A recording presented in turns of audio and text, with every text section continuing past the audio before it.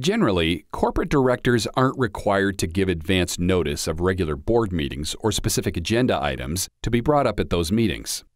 In the 2002 case Adlerstein versus Wertheimer, the Delaware Court of Chancery considered whether corporate directors could remove a controlling shareholder who was also a director at a board meeting without first informing that individual of the proposed plan.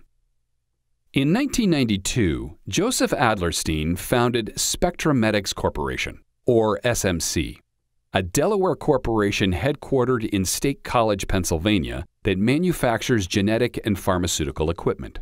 Around the same time, Stephen Wertheimer and Judy Mencher, two investment bankers, were introduced to Adlerstein and were later elected to SMC's board of directors.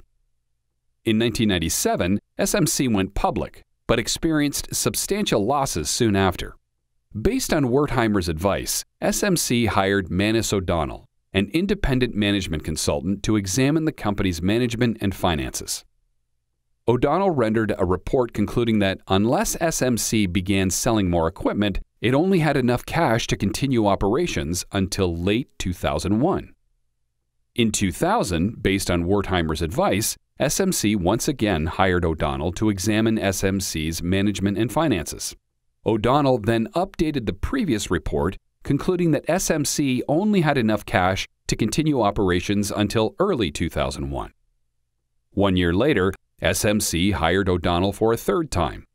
O'Donnell concluded this time that Adlerstein was the problem because he was, quote, totally lacking in managerial and business competence and has demonstrated an unwillingness to accept these shortcomings, unquote.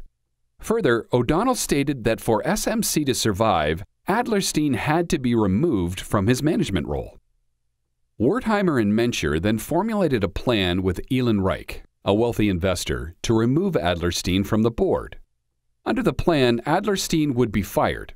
A separate entity affiliated with Reich would be created and given new stock constituting a majority of SMC's voting power, and Reich would be appointed as chief executive officer and chairman of the board.